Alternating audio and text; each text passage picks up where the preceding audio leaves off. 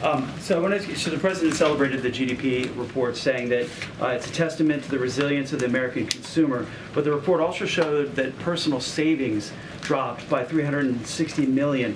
Do you have a message to Americans who are dipping into those savings to afford the inflation?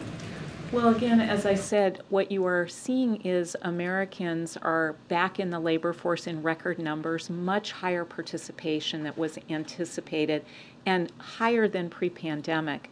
So they're at work, and that is showing up also in the wealth number. So if you actually look at American households' median wealth in inflation-adjusted terms, it's actually gone up since before the pandemic. So I think the U.S. consumer, U.S. workers, they are absolutely the reason that we're seeing this resilience in the economy, and they are actually seeing increase in their wealth over this period. Well, what about a message to Americans who are dipping into savings to afford their lifestyle?